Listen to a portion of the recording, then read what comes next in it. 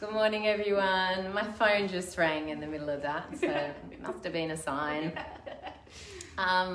Good morning, Ruth Langford from NIARA, and we have with us the incredibly beautiful Moran, who I met. Oh, did we meet at the festival, or what did we? No, maybe we met at New Kind, or I saw you at New Kind, New and Kind. then just different events. I think together, Yeah. Nice. And we've played a few times, co-creating experiences, responding to the spirit of place and story that arises. And I love the medicine that Moran brings, particularly because what I've witnessed both through your live feeds on Facebook, but also people that I've yarned with and where we've worked together, a very clear understanding of the medicine of country, that country itself heals, and that when we're in alignment with that, that's when we can create the harmony and amplify the good spirit that's created. They're my words. I'm sure she got something else around what she does. What do you do, my girl? Oh, what do I do? It's a good question. I play music and it happens. Yeah. But it is about, for me, it's a lot about stepping back from what my conception of myself is, so that I can allow the trees or the earth or whatever it is that wants to be expressed to play. But, it takes a lot of work to step back. I don't always do it very well. And, sometimes it's my ego that plays, which is fine too, but it's certainly a different type of offering then. Yeah. Moran came in to join us for our morning meds, and we got yarning up about how the importance of deepening our practice and bringing what we do not only in isolated communities, but how we co-collaborate and collectively join in. So how do we put everything in the mix? And we also started yarning up about an experience that you had recently, training some great techniques around the releasing of patternings. Trauma, essentially, trauma events as they're neurologically wired in our brains, and what's a way that we can access the mind-body connection of those trauma events and repattern our brains for our body's response to that memory or that particular event, whenever it is or whatever it is. Because that's certainly been a big part of my own healing journey, of being able to be introduced in a supportive way to what practices that enable me to investigate through the support of my own inner healer. What are the things that inform me and have literally formed me and shaped the patterning, so that when I have an experience out in the world, what's my response to them? And I recalled when, this is probably about 10 years ago, I went on this incredible holotropic breathwork workshop in Somerset in England, and I was there with a powerful teacher, Stanislav Grof, him and his then wife, Christina Grof, who originally brought together the practice of holotropic breathwork. And after that module, for 3 months, I literally thought I was this enlightened being on planet Earth. I literally walked on the earth with this sense of connection, totally in the present. Like, I literally loved everything. I would touch anything and I could appreciate the depth of all that it is. My mind stopped thinking in a incessant way, and I thought, this is it. I've done my work. Thanks very much. Off I go into whatever that is. And then 3 months later, I wasn't. I I was back yelling at the kids. Nowhere near the same. Completely had I suppose I would describe it as a software upgrade or whatever that is. But it then set me on a journey where I started to look at the research of patterning, particularly the neurological pathways, and how a lot of experiences can bring us to understand we have a patterning. This is the groove that we've been on, and we then have experience that touches on a new groove or creates a new way of being, or is, for me, it's more in alignment with what is my natural sense of being. But then what happens, both in my own personal experience, and I've had it reported to me consistently, that particularly when another experience arises, which is hard, another trauma point, we're not just talking about road rage, we're talking about something happens, somebody dies, you know, we get triggered in a different way. As human beings, we're more likely to consistently jump back to that original groove of patterning response than we are. And so my curiosity is around how people are navigating that so that we deepen our practice, that we understand it's not a one-time shot, it's a integration of our awakening and our where we are and how we be, so that we can first of all not deepen that groove again, but secondly we can explore what other scenarios and what other patternings that we can cultivate that is more in alignment with what and who and how we want to be and create in the world. And I'm wondering, because music for me has been at the epicenter of the capacity for us to, particularly for me, to be an integrative place, but it's a very powerful and effective way to help us, first of all, one, realize our patterns, secondly, to help us cultivate other ways. Have you?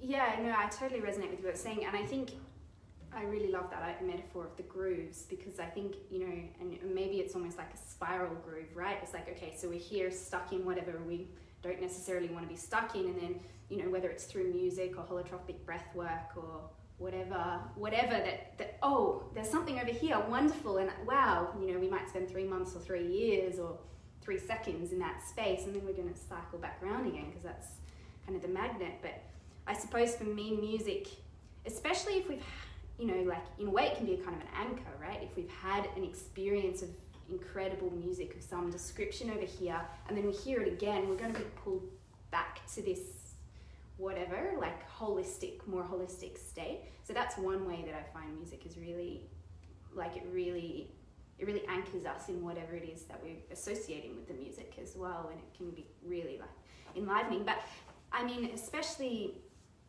the types of music that I'm drawn to play and that I'm drawn to experience, there's a sense of the music is created by something bigger than me. Like, the music that is there is created from this space. So I've had many instances where I play to heal myself. Like, I'm really, like, I'm over here, I'm like, I'm in the pattern, I'm whatever it is that I'm going through or experiencing. And then I sit down to play, and it might take me a while, but after a time it's like, well, and this is a particularly special harp, but it's like this harp is playing for me, and it's like there's a sense of the music is allowing me to bypass the whatever the patterns, the energetic patterns, the vibrations, whatever, because music is a vibration. It's allowing me to bypass my own stuff, and the vibration of the music literally takes me over here, where the vibration is more holistic or whatever. And for the harp, I mean, it's perfect for that, because you play one note and I can feel it out here. Like it's literally a vibration and a dance as well. And so that's one way that music for me really kind of gets to the core of a matter in a way, in that vibrational way. But it's also only one way. Absolutely. And, yeah. And the other thing that for me has been really powerful is playing outside or being outside, and doing. You were saying like how do we integrate that, and how do we it's maybe it's about a regular practice. Maybe it's about that regular acknowledgement that we're not going to have one enlightened experience. And I think there's actually a Buddhist scholar, maybe Tenzin, I've forgotten her last name, who says that enlightenment is just one. It's like you're enlightened for a minute and you're enlightened for another minute, and the goal is to get the minutes almost next to each other, because you're not enlightened, you're just enlightened here and then enlightened here, and how do we join the two together? Yeah. Beautiful. Moran has joined us for our morning meditations here with NIARA at the Longhouse. We are considering actually moving those not to the morning but to the evening, to allow more people to come and join us in this experience. So we'll keep you posted on those. The other thing that what you talked about was really important for me is how the medicine of music, how does it matter to us? And it literally has the capacity to realign matter, ourselves, what matters to us, into our own being. I love sharing, for me, being very blessed to travel around the world and sitting with so many different Indigenous knowledge keepers, and a big part of that was understanding that everything is singing. Like you often hear the concept of song lines or the power of ceremony through song, and a lot of the traditional healers, they actually use song as the way in, the entry point in. And then looking at how Western science, particularly in quantum physics, is catching up with that very clear ancient knowledge of reality, that when you go down to microscopic, you go beyond atoms, smaller and smaller and smaller, and you'll discover that atoms and quarks, they actually vibrate. Everything at a very atomic level is vibrating, and when something vibrates, it's literally giving off a sound, a frequency. Everything is singing. Everything is singing, literally. And so just with all that Western knowledge, having all that terminology, which is quite hard to catch on to, and yet, the old people, they go, oh yeah, just sing a song. It's like, okay. So we're going to invite you. Moran's going to play for us, and I'm going to kick back, lay back, open to the experience. We encourage you, if your body particularly feels like it wants to move in a particular way, then trust that if it feels right for you.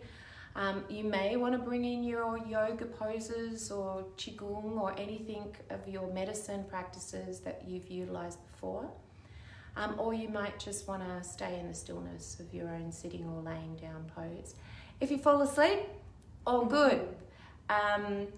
Sometimes I believe that rest is the most beautiful thing and much needed thing for many people at the moment.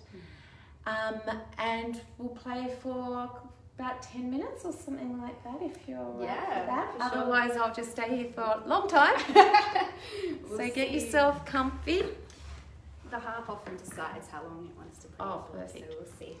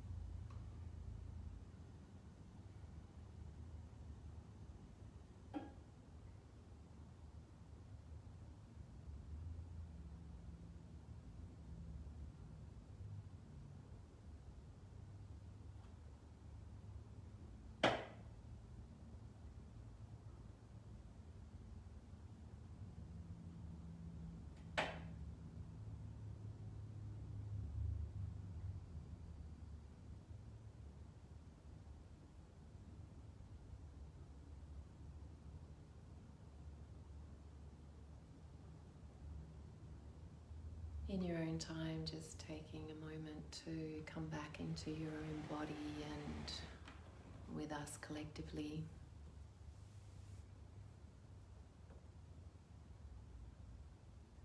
Bringing your awareness also into the place where you are,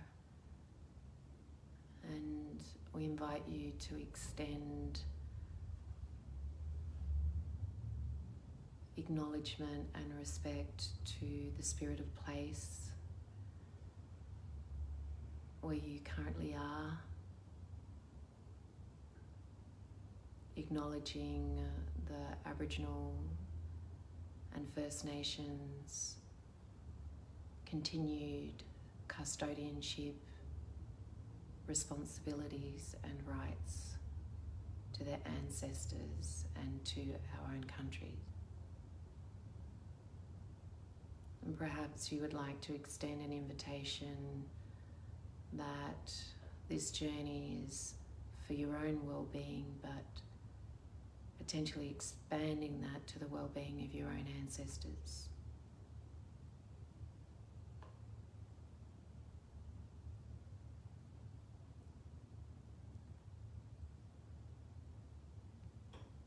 To those that are living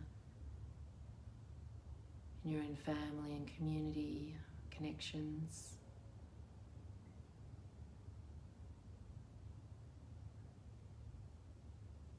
Expanding that to all beings.